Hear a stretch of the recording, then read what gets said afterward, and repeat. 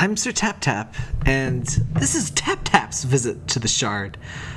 So, I wasn't expecting this exactly. But after I did the last visit to the Shard video, which, if you didn't see the original video, it's a walking sim that I found a little bit too slow. Connor Sherlock, the developer, hello Parker, emailed me and said, well, sorry you didn't like it, so I made a version that's 25 times faster, like I said. So, this is Tap Tap's visit to the Shard. Gotta go fast! Oh, it's so fast that, like, what is even happening with my face? I don't know what's going on with the camera. But, that is, woo! Sonic boom, sonic boom, sonic boom. Now that is, why does the camera do that? That is amazing. I didn't ask for this, but I almost wish I did. Woo!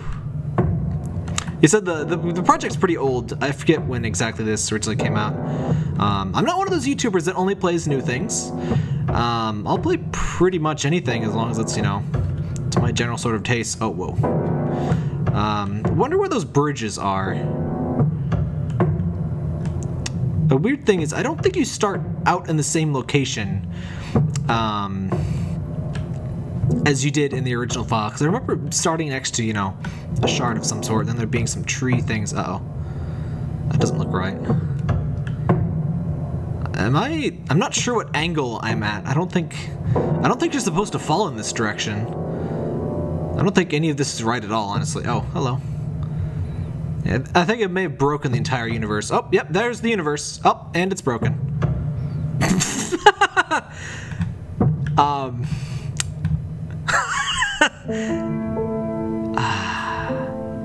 This is the music that plays when you break the universe. Isn't it bittersweet? Oh, it's gone now. Oh, it's back. All right, let me try something real quick. And by try something, I obviously mean just restarting the game. I love, if you like borderless full screen, which is the thing where it's like full screen, but your mouse can just escape and like without breaking things. There's this thing called borderless gaming. It works really great, especially with Unity, which a lot of indie games are Unity these days, so it's really useful to have it. Let's try not to break the universe this time. Something seems, I don't know if it's the speed or the fact, like I said, this was an old project, and so some things might have been borked, might have been a Unity version change in between there. I don't know. I haven't built with Unity. I did download. Unity is not free, so I didn't really mess with it too much. Uh-oh. I don't... I'm not sure. I feel like I'm on a wall here. I'm not sure I'm supposed to be on here. Oh. Uh-oh. I think I've embedded myself in a wall. Oh, there we go. Wait, no, I think I'm not on a wall. I do think world geometry seems weird, but I'm honestly kind of enjoying it more this way. Uh-oh, I'm stuck in a floor.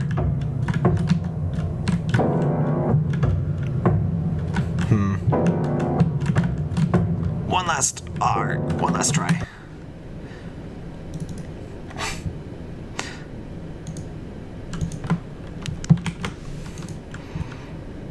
Yeah, I've been playing lots of Pokemon Sun. Oh, by the way, this is my last video I'm recording in 2016. Goodbye, 2016. You probably will not see this. You'll probably see this in 2017 already. I doubt I'll upload this fast enough. Let's try to go in this direction. Oh, there's one of those birds. Crystal Burb. Why aren't there any Crystal Burbs in Pokemon? I was going to talk about Pokemon. Yeah, Crystal Burbs. Why are there no Crystal Burbs? There's a lot of good Burbs this generation, though. Oh, here's where I wanted to go. I wanted to go with the... I think there's the bridges. Why does this do that? But yeah, a problem that this game has, you know, the slowness. Oh. This is honestly pretty great. Woo. I like how I like impact like with the speed of sound. Whee! Hi, Barky. Whee! This is pretty great. A lot of Pokemon kind of slows you down unnecessarily. Parker, Barky, not for the mic. Barker, please sit over there. There you go. Uh-oh. What did I? Oh. Whee! Wait, which way was I going? Oh, apparently this way. There's stuff here. This is the bridge that took me 5 minutes to traverse before, and I was not having that. Ooh, what's that? What's that? Oh. Is there things? Maybe there were things this whole time, and I didn't find them. Parker, would you please just get your butt out of in front of the mic? This is why I need a boom mic, or just a boom for my current mic. Alright, this is the thing. This is the cool thing that we missed. It's Burbs! It's a Burb family! Was it worth it? Yes. Crystal Burbs. This is, you know, Crystal Burb family is a pretty good payoff. But remember, it took me like 5 minutes to cross one of those bridges.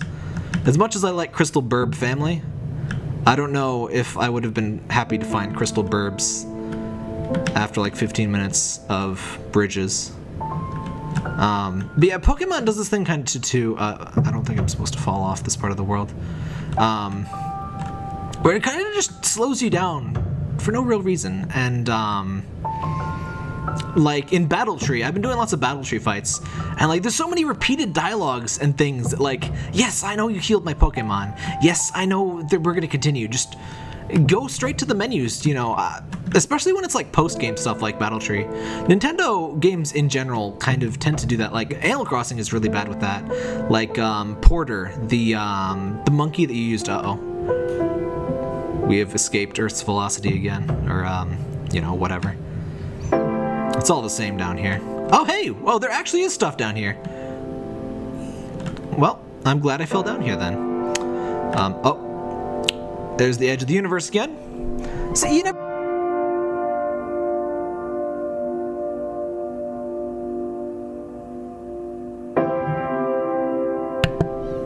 Parker muted my mic. I don't know how much of that I lost, but I guess I can't believe you, Parker. You muted the mic! You little butthead! Okay, I don't know how much I lost there. I'll try to recreate what I don't know what I'll do. There'll be some editing. Crap.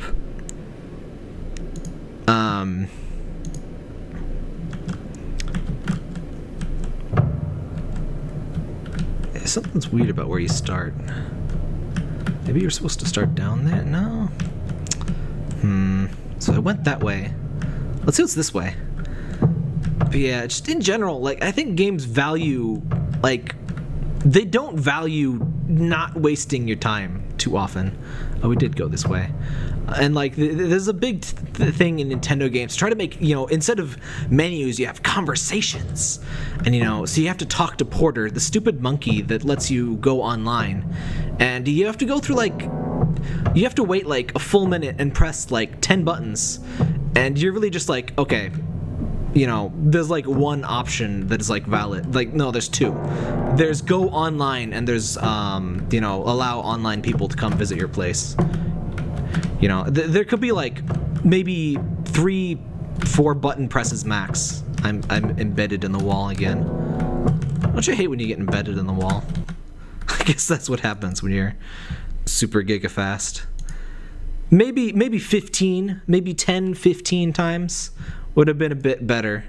You know, 10 times speed with, you know, a run button that's 15 times or 25 times. Up, crashed. But yeah, Porter, he's just there to ruin your fun, and it doesn't make the game more immersive. It just, you know, that's the sort of thing that, like, a conversational UI works once. Oops. No, that's not what I wanted to do.